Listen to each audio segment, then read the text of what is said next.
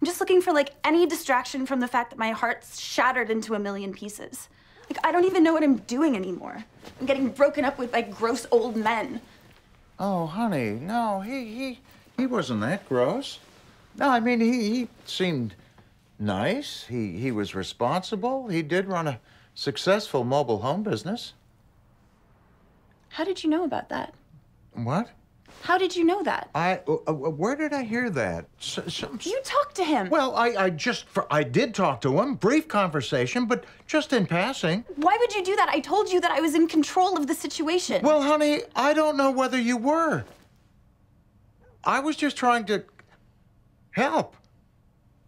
Alexis, in the past, I couldn't always be there for you when you were dealing with heartbreak.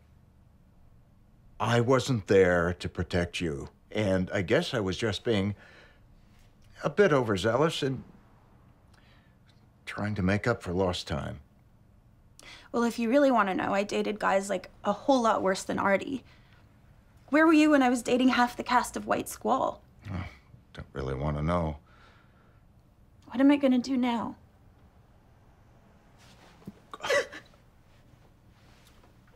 Okay. Okay. Yeah, cry for a bit. Wonder when David will be home. And we're closed! Oh, it's not the stock market, Jocelyn, but yes, the day is done. Is it always this busy? I mean, I feel like when I've been here before, it's just been me. Well, today was a great day for us. And with that in mind, David has something that he would like to say. Two things, actually. First thing, thought we discussed shelving Have a Rosy Day. People seem to enjoy it. Yeah. And two, Patrick and I would like to officially welcome you to the sales staff here at Rose Apothecary. Oh my gosh, that is so sweet. You're welcome. But I just don't think it's for me. It's not for you? Yeah, I mean, as David would say, I just don't think it's in my brand. I don't think I've ever said that. It's just not for me. Huh.